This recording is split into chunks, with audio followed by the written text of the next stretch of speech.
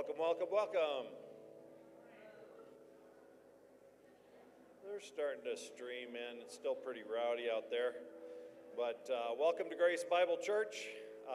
In your seat back is a Grace Connection card. Please fill that out with prayer requests. And if you're visiting with us, let us know who you are. Give us some information so we can contact you. The Faith Life app is on, and there's some upcoming events coming at the church, and if you get the notifications, you can see that there's quite a few things coming with the fall IFCA conference and such, and we'll be looking at those in just a second. Ladies, there will be a new 7-session dinner and Bible study meeting every other week for the fall. The study is called Take Courage, and it begins on Tuesday, September 21st, and roll video.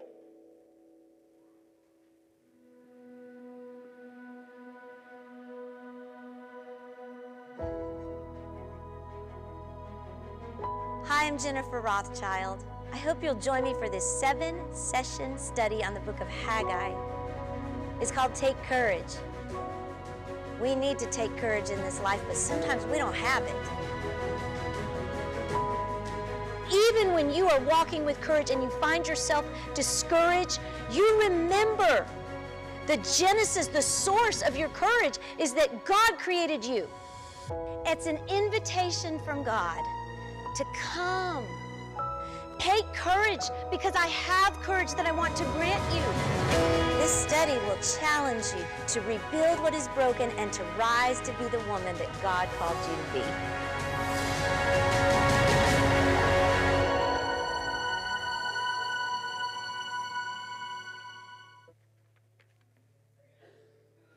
All right, there's information flyers on your seats, I understand, for that one. And you fill that out if you're interested. Seeing as it is dinner, they'll need to have some idea about numbers and that kind of thing. If you'd like the office to order your book, you need to get that done within the next 2 weeks by September 5th, and please give that to Rhonda. All right, now we have a new video update from Pastor Ryan King. Hello, Grace Bible Church. My name is Ryan King, and I am your church planner for the Colorado Springs Monument area. It's a pleasure to get to give you guys an update. I'm thankful for Pastor Jed and his help there. And I just want to give you a quick rundown on what's been going on at Peak Bible Church here in Colorado Springs. We are currently kind of central east side of Colorado Springs. We've been there for 2 months now. God is blessed and he's provided well for those 2 months. But we're hoping to be able to move to that Monument Black Forest area, somewhere on that northern side of the Springs soon, because that's where a lot of growth's happening, and we're seeing God develop and grow the city, and we want to be part of that. But some of the stuff that's going on right now, we've been preaching through the book of John. It's been a lot of fun. When we started the church, we really want to make sure that we're getting the gospel right. That's the primary concern there, is that we're preaching the gospel effectively and according to Scripture. So we're through the first 4 chapters of John, on to chapter 5 this week. It's been a fun time. We really enjoyed it. God's been blessing. We have 38 covenant members already, with 10 more in a membership class right now. God has just brought these people in, and you know, maybe all 10 from the membership class don't join, but there's some folks that are excited to be there, have already told us they intend to. We're really happy about what's going on there. And we're doing some kind of fine tuning in the building. We've got some guys coming over today to help me move some stuff around. We don't have a lot of classrooms, a lot of space, but we're starting a young adult / youth group kind of class. That's happening beginning this Sunday, so I have to find a different room for my membership class. We're going to clear out a storage room, make some space there. But it's a really good problem to have, that we're already kind of running out of room. Some upcoming events we have going on. Friday, August 20th, we have our first family night. This is where members gather. We share a meal together, spend some good time talking about the church, where it's going, what this vision looks like, what our leadership's doing. We're thrilled. And then coming up on September 8th, we have small groups. This is an integral part to our church. It's incredibly important for us to be accountable to one another. That's what we qualify for membership in 4 different ways. We want people to be there in service. We want them to serve faithfully. We want them to give faithfully. We want them to be part of our accountability structure in the church. One another in coming alongside. that the strength can bear, or that the strong can bear with the burdens of the weak, like Paul tells us in Galatians 6. That starts up September 8th, and that's that main mechanism we'll use to promote that accountability and unity within the church. And then I'm really excited for the IFCA Regional coming up September 20th and 21st. I get to be with you guys there in Parachute. I'm absolutely thrilled to be there. I'm looking forward to that greatly. I'm hoping that my wife, Amanda, can come. That depends on if Grandma can watch the kids or not. But we're looking forward to being there. 3 quick prayer requests I'll give you. One is I need an elder board. We're falling under the elder board of Mesa Hills Bible Church, our mother church currently, and we're thankful for the men there and what they're doing. But coming up in June of 22, we want to establish our own elder board, and we'll begin training some men for that early September. So we've got some men that have been around for a long time that are good, godly men, but we want to make sure we're all on the same page. So please pray for us as we assemble an elder board. The second is that we really do need a new location. We want to be in towards that monument area. We want to be up north there. And real estate, as you know, in Colorado is ridiculously expensive. So we're waiting for God to provide. And he does own the cattle on 1,000 hills.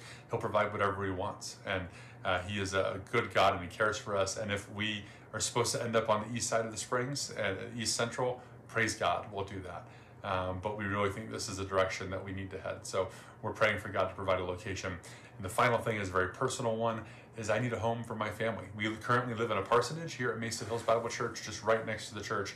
And it's been gracious provision from the church and from God. We're thankful for it.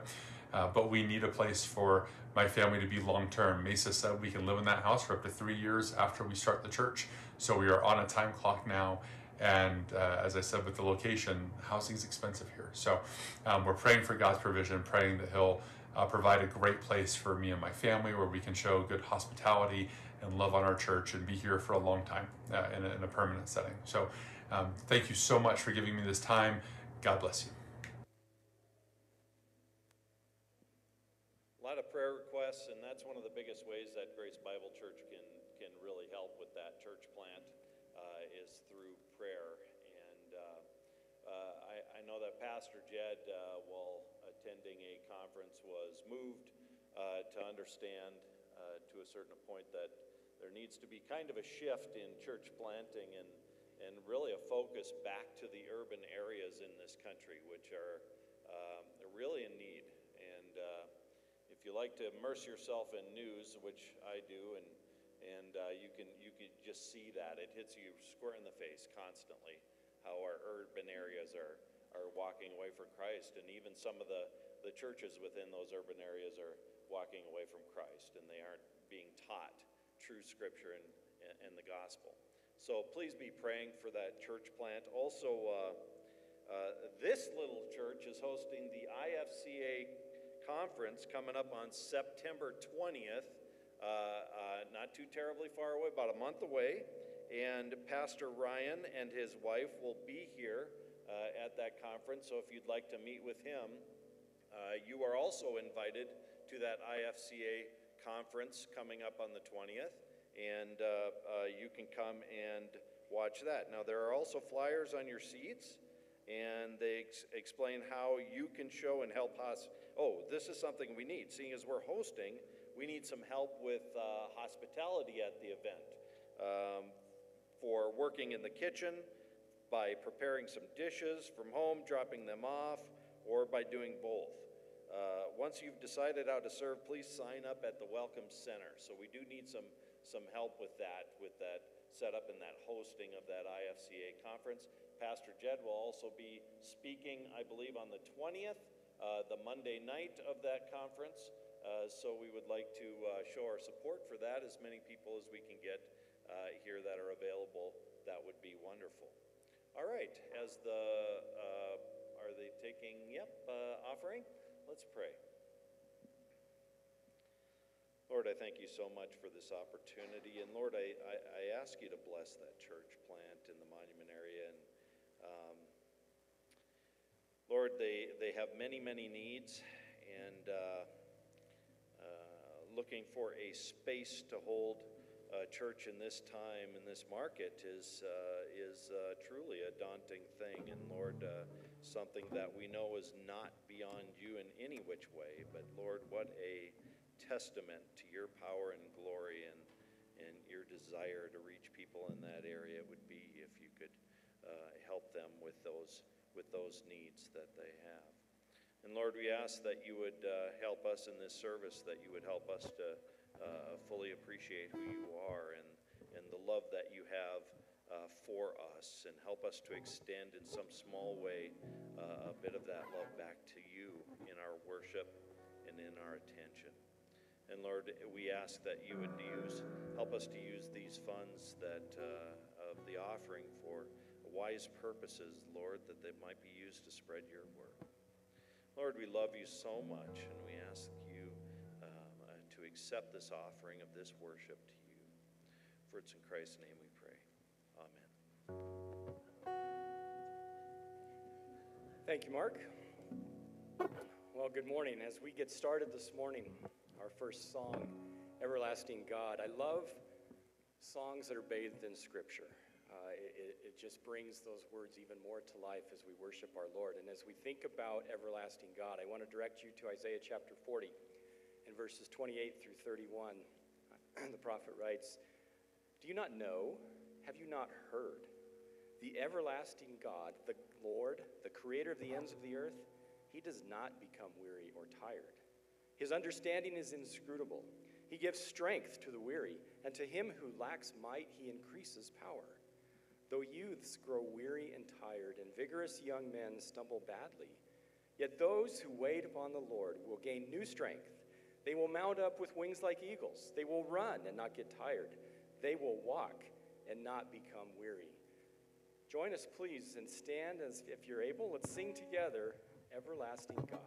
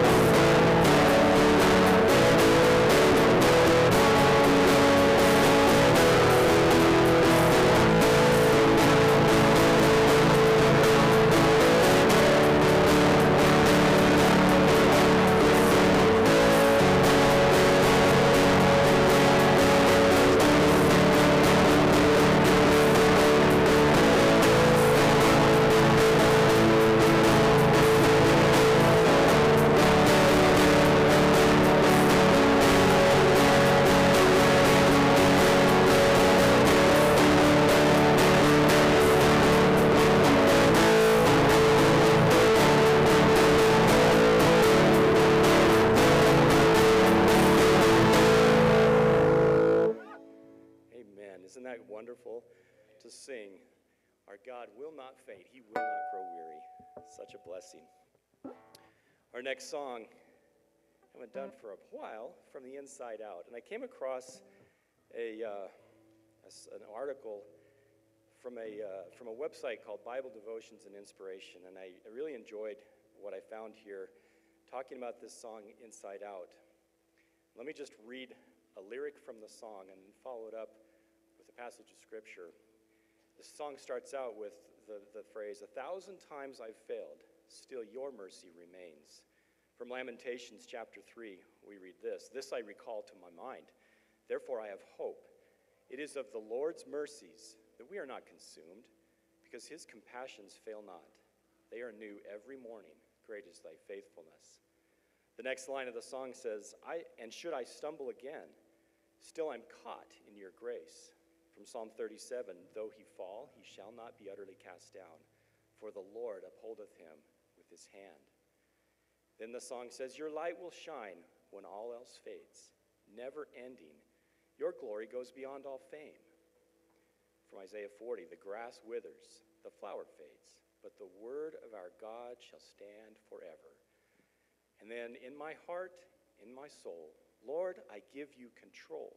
Consume me from the inside out. 1 Corinthians chapter 6, for you are bought with a price. Therefore glorify God in your body and in your spirit, which are God's. Let's sing together from the inside out.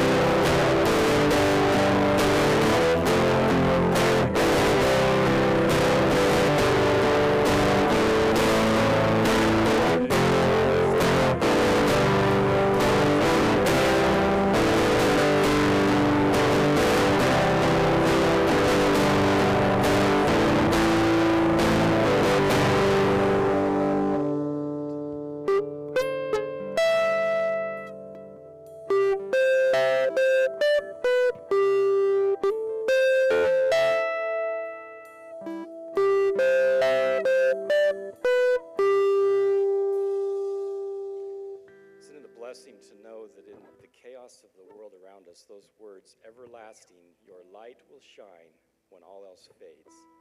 What a great promise. What a great truth. All right. Our last song this morning, King of My Heart, should be very familiar to you, especially the chorus, which has a repeating theme. We heard Pastor King a minute ago in his video talk about God's goodness. No matter where that church plant, where their final building is, God is good, right? And this song, the chorus, repeats that theme. You are good, good, oh, so good. But I want to direct you specifically to verse 2. King of my heart, be the wind inside my sails, the anchor in the waves, oh, he is my song. Let the king of my heart be the fire inside my veins, the echo of my days, oh, he is my song. May it be true that the working of God in our hearts is so strong that when those around us see us, the echo of God rings forth and they see him through us. That is my prayer, and I hope it would be yours as well. Let's sing together, King of my heart.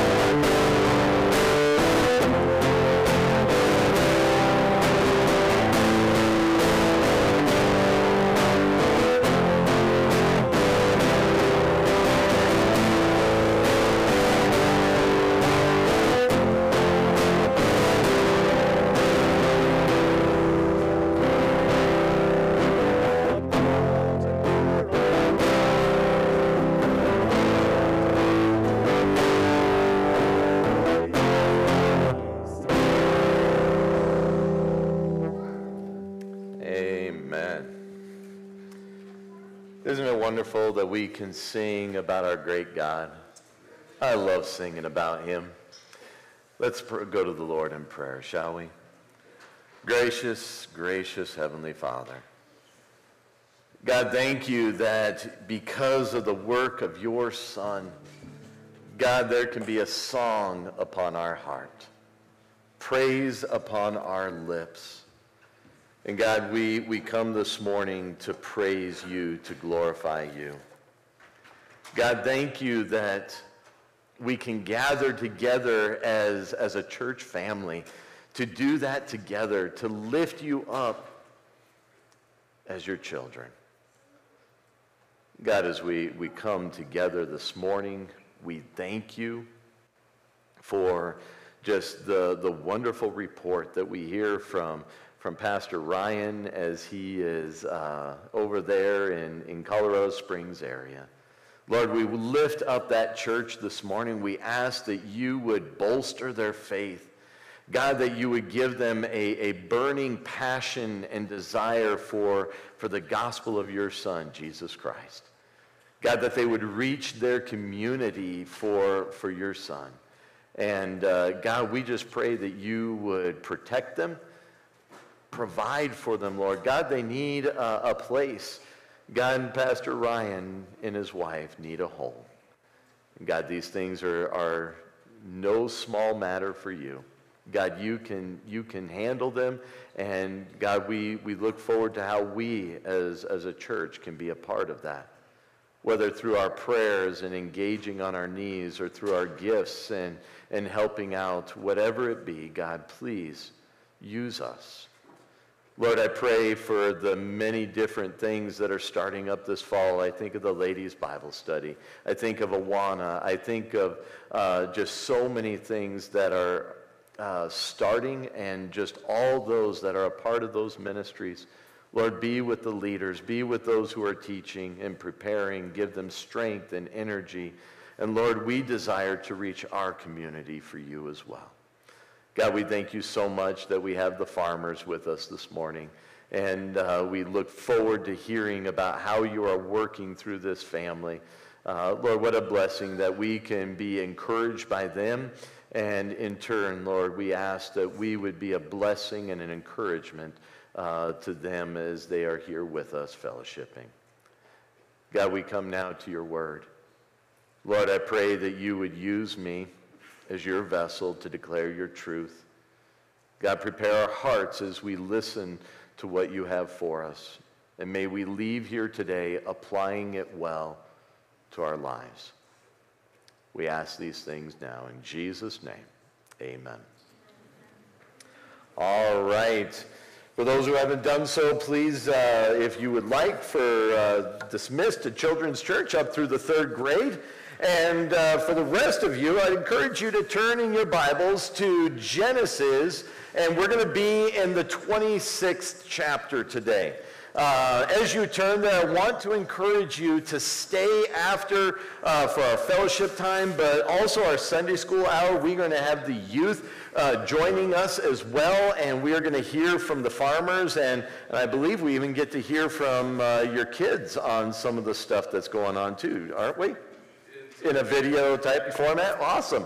So looking forward to that. Encourage you to stay for that time and be blessed. As you turn there, I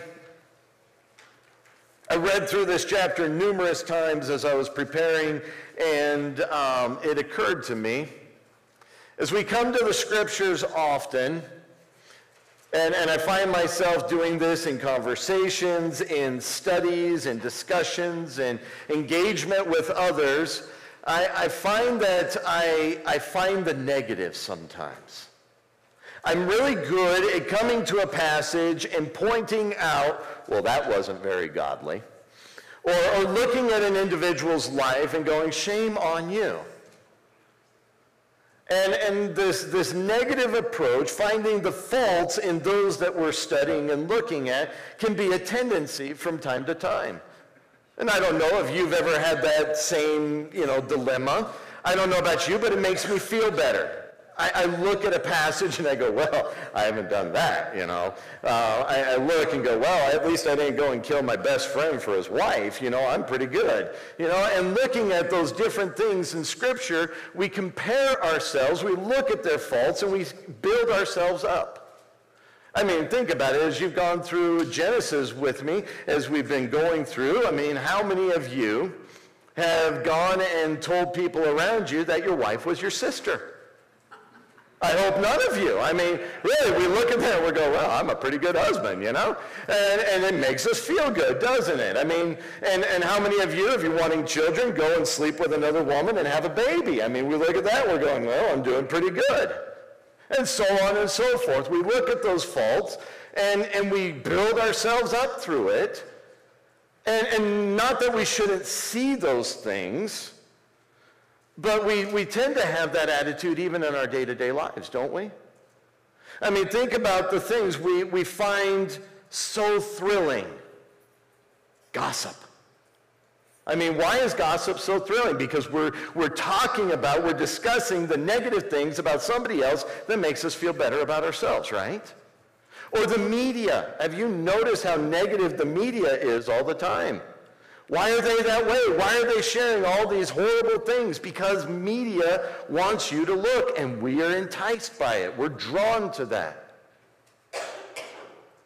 It can even roll over sometimes and trickle over into our parenting. As we raise our children, we can see their faults and we address their faults. We discipline their faults, but we fail to see the things that they are doing well and praise them.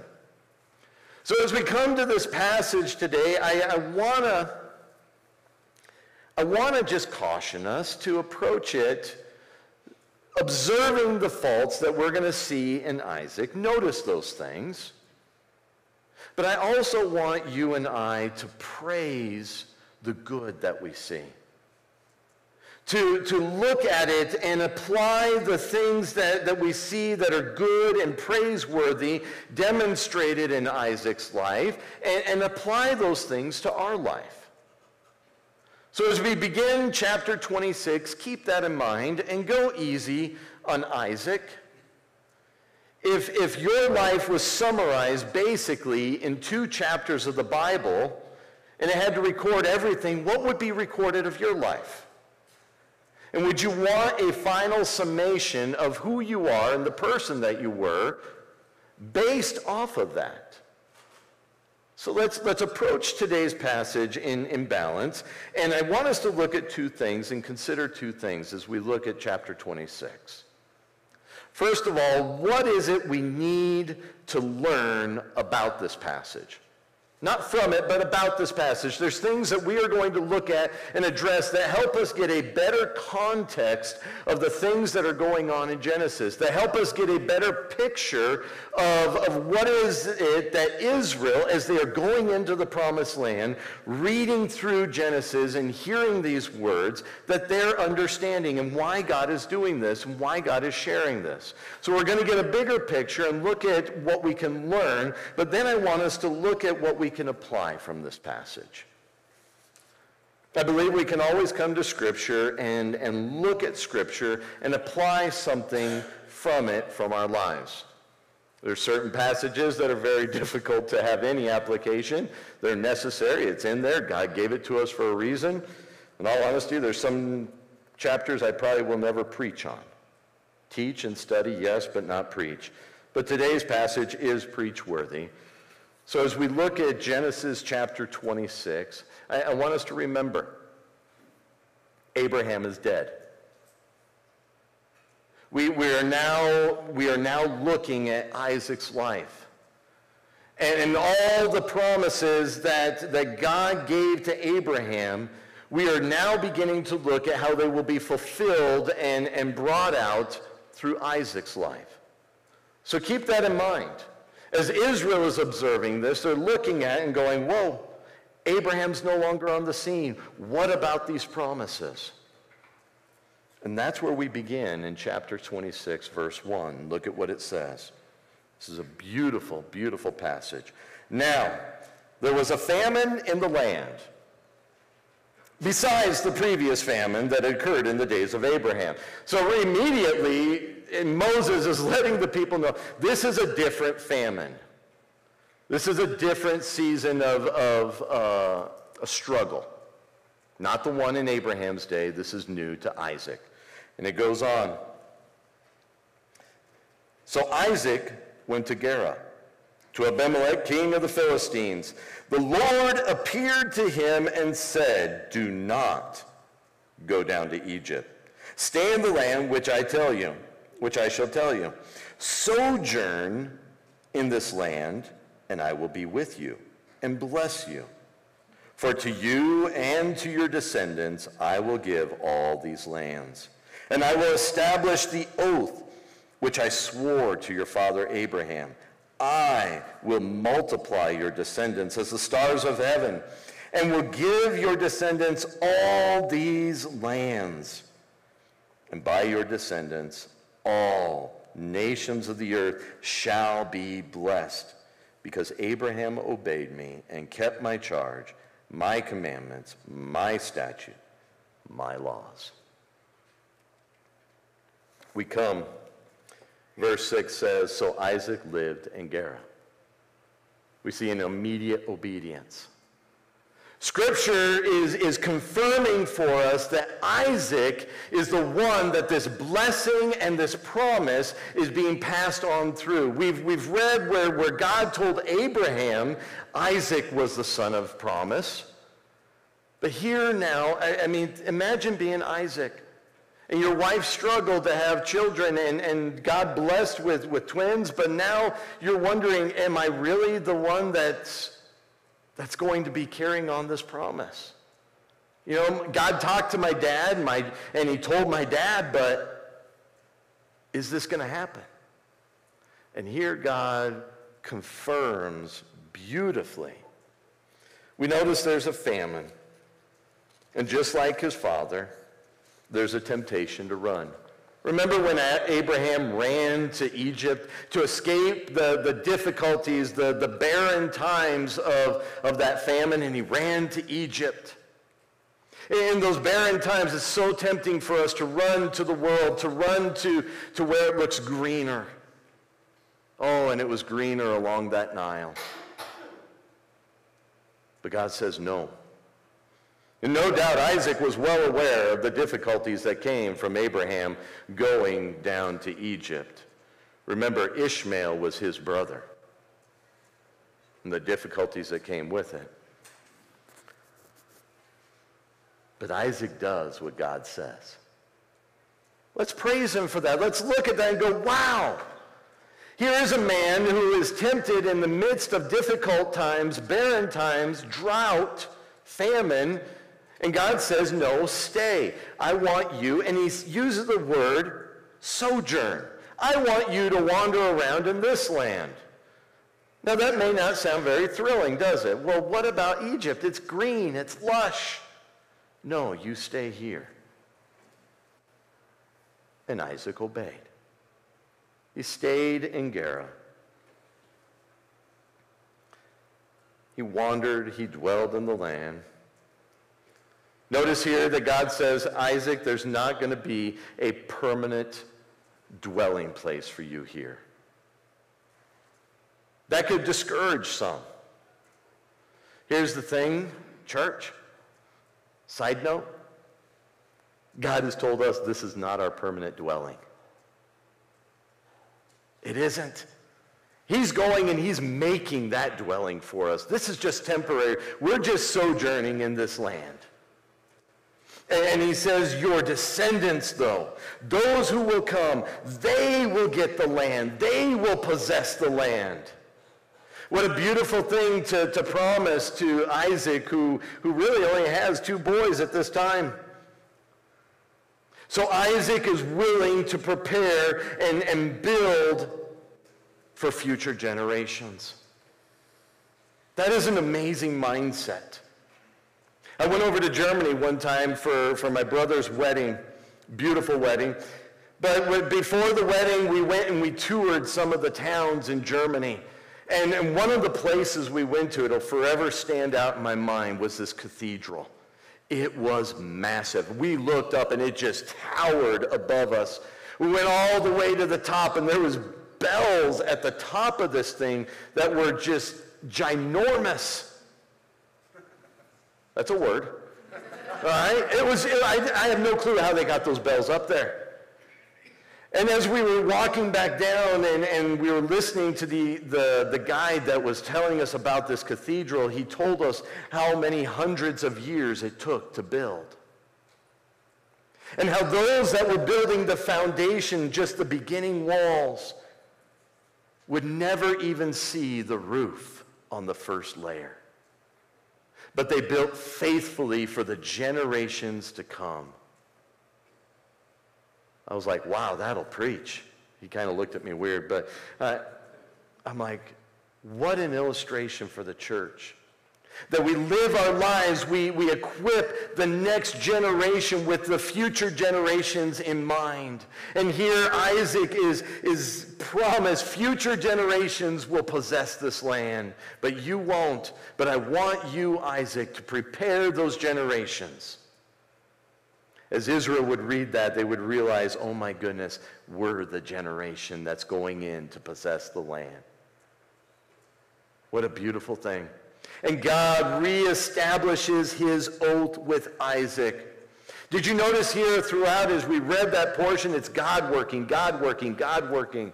And God reaffirms his oath. There's going to be a multiplication of his descendants. Who's going to do it? God. And then once again, as he promised Abraham, all nations will be blessed through you. What an affirmation there. What a confirmation that Isaac, you are. It is going to come through you, through your descendants. I want you to consider just for a moment a passage, some words that the nation of Israel would have fresh on their hearts and their minds as they would read these words in Genesis. When God gave the law at Mount Sinai, he spoke these words in Exodus. Exodus 20, beginning in verse 3, God says this, "You shall have no other gods before me. You shall not make for yourself an idol or any likeness of what is in heaven above or on the earth beneath or in the water under the earth. You shall not worship them or serve them, for I, the Lord your God, am a jealous God, visiting the iniquity of the fathers on the children, on the third and fourth generations of those who hate me, but showing loving kindness to thousands, to those who love me and keep my commandments." Those words would have been fresh on the people's hearts. As Isaac is looking at the generations to come, as we look at what's going to occur and unfold in this passage, we see that Isaac will duplicate certain mistakes, certain sins that Abraham did. We'll also see that Isaac will duplicate the faith that he saw in his father. What a challenge to us as we parent and grandparent, aunt and uncle the next generation. As we as a church gather around that next generation and raise them up. What a challenge. What a commitment.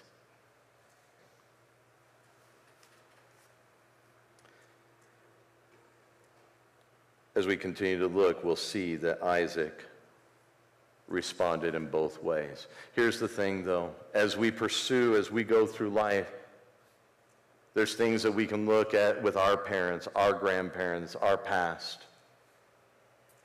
The truth is, you and I have a choice. When we come to this God, when we come to the God of the Scriptures, you and I have a choice as to what we do, as to how we listen and obey. Do not use the past as an excuse. Look at what happens. Beginning in verse 6. So Isaac lived in Gerar. Isaac was not without faults. Listen to what's said. When the men of the place asked about his wife, he said, "She is my sister." What? Again? All right, don't be too hard on him, okay? Here we go. "She is my sister," for he was afraid to say, "my wife," thinking the men of the place might kill me on account of Rebekah, for she is beautiful. It came about, when he had been there a long time, that Abimelech, the king of the Philistines, looked out through the window and saw, and behold, this is comical, Isaac was caressing his wife, Rebekah. All right, now that's just funny, okay? I mean, if you come to the scriptures and you read it to blah, blah, blah, blah, blah, blah, I mean, you got to look at this and just laugh. He goes and tells everybody, this is my sister, and then all of a sudden, the king, Abimelech's looking at him and he goes, you don't do that with your sister.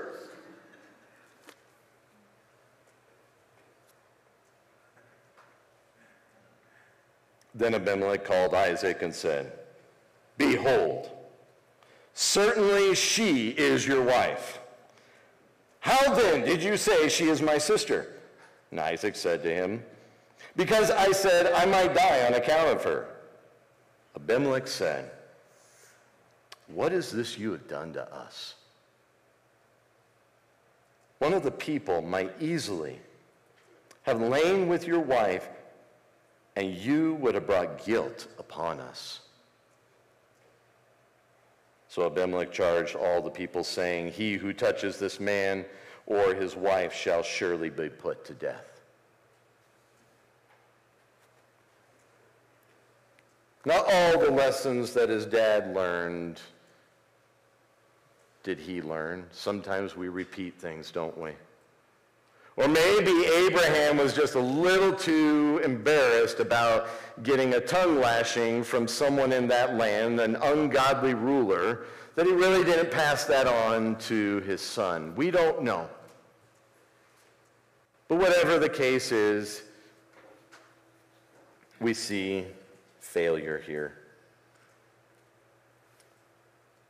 But notice, Isaac does follow and obey God. Look at verse 12 and 14, and look at what God does. As we go through this, don't look only at Isaac. Look at God. Look at this God you serve, I serve. Look at this. Now Isaac sowed in that land and reaped in the same year 100-fold. And the Lord blessed him, and the man became rich and continued to grow richer until he became very wealthy. For he had possessions of flocks and herds and a great household, so that the Philistines envied him. Are you seeing what God is doing? The blessing that God is putting. Not only is Isaac able to see this blessing, but the people are able to see this. And don't leave here today thinking, if God is blessing me, then I'm going to be wealthy and I'm going to be rich. That is not what you are to learn from this. But God was working, God was establishing in Isaac's life that he would not have to be dependent on the world, but dependent upon God. Because if you stopped right there, you'd be like, wow, that's great, and leave here thinking, I just want God to bless me. Well, here's what happens when God's blessing comes, so does trouble. Look at the next verses here. I think that's where I'm going. I don't have my glasses, so I apologize. My notes are bouncing all over the place. Forgot those today. Look at what happens when God is blessing, when God is working, the world will oppose. Look at what it says. Now, all the wells which his father's servants had dug in the days of Abraham his father, the Philistines stopped up by filling them with earth. And Abimelech said to Isaac, go away from us, for you are too powerful for us. And Isaac departed from there and camped in the valley of Gerar and settled there. Then Isaac dug again the wells of water which had been dug in the days of his father Abraham. For the Philistines had stopped them up with after the death of Abraham. And he gave them same names which his father had given them. But when Isaac's servants dug in the valley and found there a well of flowing water, the herdsmen of Gerar quarreled with the herdsmen of Isaac, saying, the water is ours.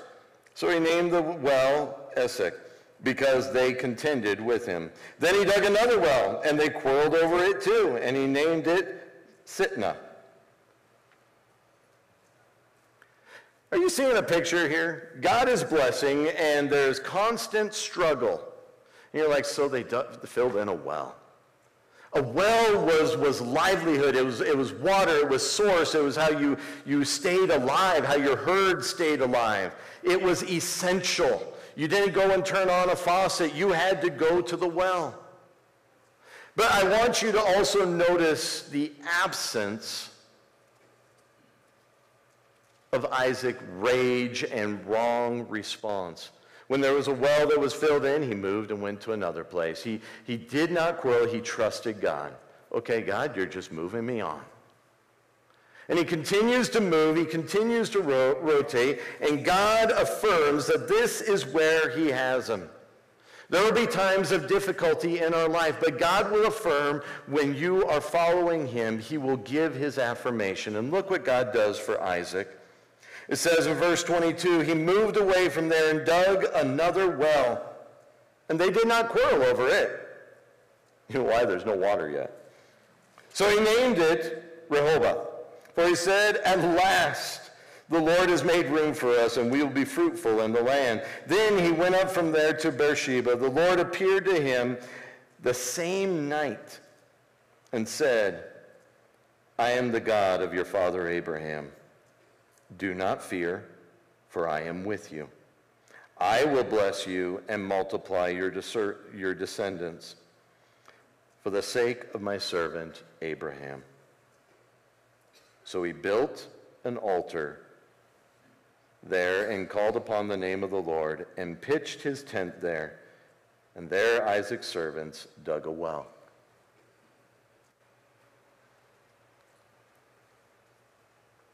He comes to this place, and God begins to affirm to him, this is where I want you. And notice that everything is not that everything's going to be peachy keen in the land. There's going to be difficulties. You're still going to have to dig wells, Isaac. But I'm with you. I'm with you. Difficulties are not always indications for you and me that we are not where God wants us. My email has been flooded with emails from pastors over in Afghanistan this week. Many of them sending messages asking for prayer. But amazingly, the prayers that I would probably be praying if I was in their shoes is not the prayers they're asking for. Many of those pastors that are sending emails are saying, what a wonderful thing, in the next 2 weeks we are probably going to get to see our Savior Jesus Christ face to face. And they said, and there is such a work for the gospel. They are turning away resources to take them out of the country. They're like, no, we have to stay. Because the message of Jesus Christ is stronger and more sought after than ever before. They said, just pray for us that we have a boldness and a courage to bring as many people to Jesus Christ in the next 2 weeks before we meet him. What a prayer. And those are ones in distress and difficult times. What faithfulness.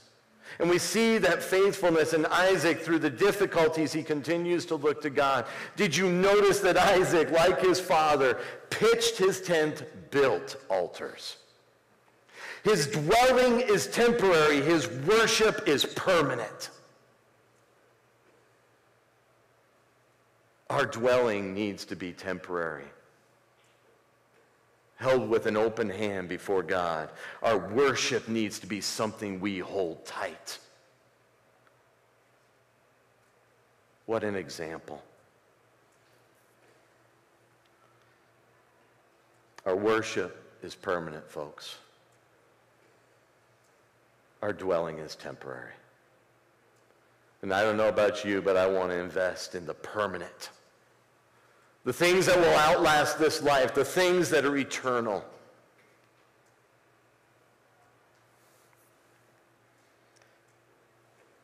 So Isaac trusts in God. And there's a trust confirmed. I love how these verses conclude in this chapter. Then Abimelech came to him from Gerar with his advisor Ahuzzath, and Phicol, I think that's how you pronounce it, the commander of his army. Isaac said to them, "Why have you come to me, since you hate me and have sent me away from you?"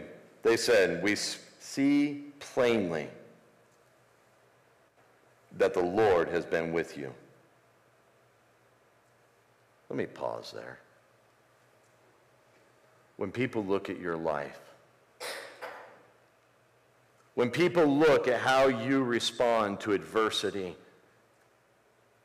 how you respond to blessing, do they see the Lord? Abimelech did, and it scared him. "We plainly see that the Lord has been with you. So we said, 'Let there now be an oath between us, even between you and us, and let us make a covenant with you, that you will do us no harm, just as we have not touched you and have done to you nothing but good and have sent you away in peace.'" Are they forgetting about all the wells? This is a bargain here. They're like, "Hey, listen, God is really blessing you. We're terrified of you. We haven't really done anything yet, and we don't want you to hurt us, so let's make a peace treaty here." A little preemptive thing here. "You are now the blessed of the Lord." Then he made them a feast, and they ate and drank. I think of Psalm 23 when I read that. "He prepares a table before me in the presence of my enemies." Isn't that a beautiful thing that Isaac can do this because of God, even in the presence of really his enemies, those who hate him? He can treat them this way. In the morning they arose early and exchanged oaths. Then Isaac sent them away, and they departed from him in peace.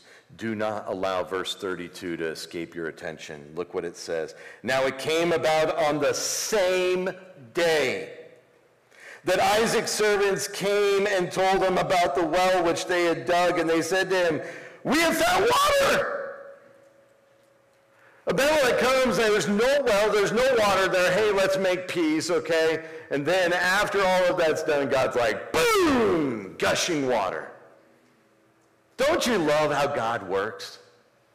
What a confirmation to Isaac. This is where I want you, Isaac. So he called it Sheba. Therefore, the name of the city is Beersheba to this day. I love what God does here. Affirming the blessing, affirming the promise to him over and over in numerous ways. Giving him peace in which the land that he sojourns in, without any of it really truly being given to him. But he confirms everything with Isaac.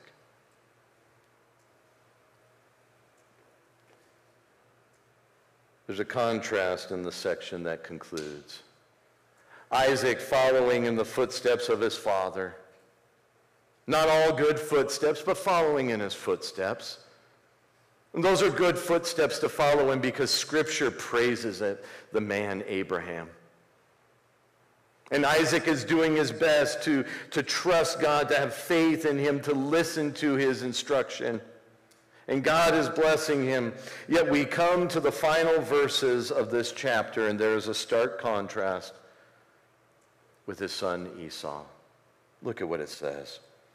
When Esau was 40 years old, he married Judith, the daughter of Beri, the Hittite, and Basemath, the daughter of Elon, the Hittite. And they brought grief to Isaac and Rebekah.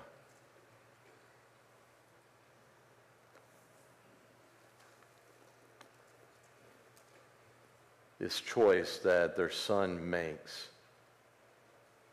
No doubt trying to instill the things that God taught Abraham and that God is now teaching in Isaac's life, trying to pass those on. Yet each of us, once again, I restate, make our own choices. Esau was not ignorant of this God. Esau was not neglected in learning how to offer sacrifices, but we see his heart here, and it will go clearly into the next chapter as we look next week. But I want us to close and look at those two things. What is it that we learn? As we look at these passages, what is it that we learn? And first and foremost, church, God is faithful. You and I serve a faithful God. He is faithful to carry on the promises that he gave to Abraham. God does not negate on his word. And they are now being carried on, the promise and blessing, through his son Isaac. We learn that God is constantly active in our lives. Did you notice how many times in Isaac's life that God says, I will, I will, I will. He is working. And church, he wants to work in your life too. This is not a distant God that you and I serve. He is intimately involved. And God is the one that will bring these things about. We'll see it time and time again, what we can apply. You and I serve the same faithful God. Don't forget it. The next time you turn on that negative news, don't forget we serve a faithful God. The next time you come to the scriptures and you're tempted to look just at the negative to build yourself up, look at God. Look at who we serve. Look at who we worship. And be in awe. Fall in love with him all over again.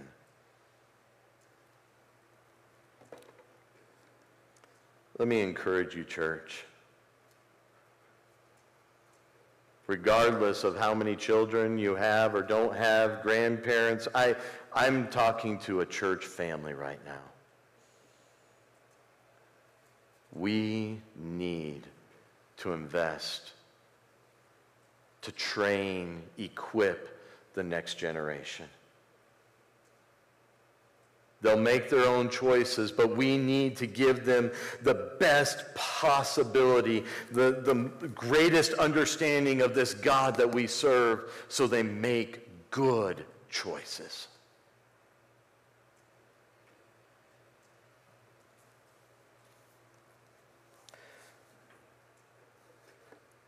And lastly, following God's not always easy.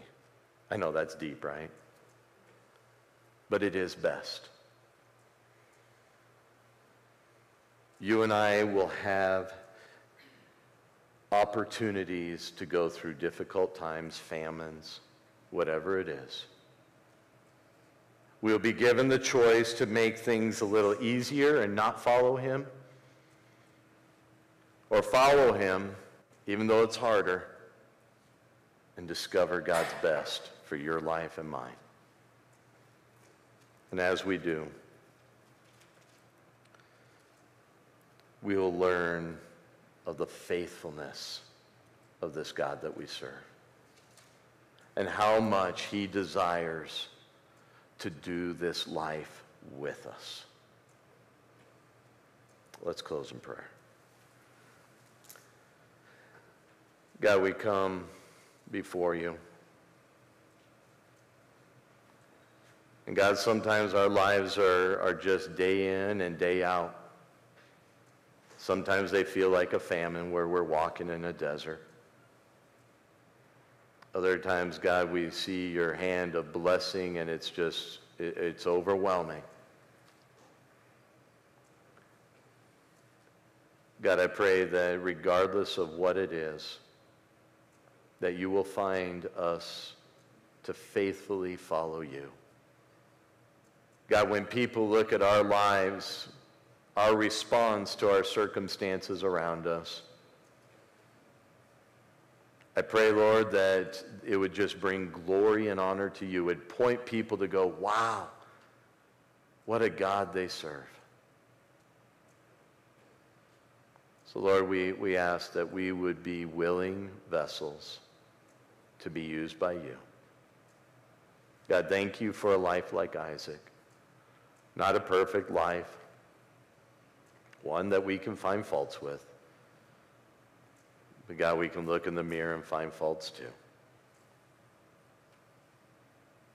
May we look at the things in your word and find where we can bring you glory and honor in our lives.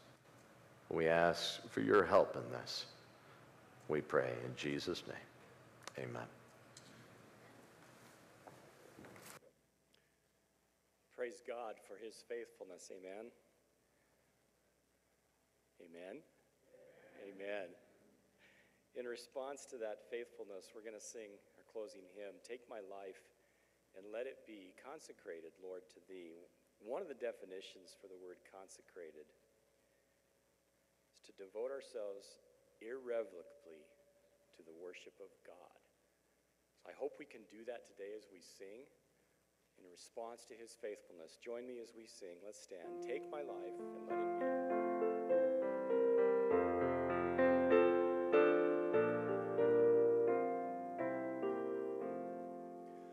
Take my life and let it be consecrated, Lord, to Thee. Take my moments and my days, let them flow in ceaseless praise.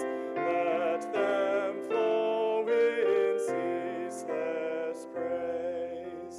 Take my love, my Lord, I pour at thy feet its treasure store. Take myself and I will be ever only all for thee, ever only all for thee. Take my will and make it thine. It shall be no longer mine. Take my heart, it is thine own. It shall be thy royal throne. It shall be thy royal throne. Dear Lord, I pray that those words could be true in each of our lives. Lord, that we would take our lives in response to your faithfulness, Lord, consecrate ourselves to you in daily worship so that we can bring others to yourself, Father. Thank you in Jesus' name. Amen. Hope you can stay for the fellowship time in a few minutes.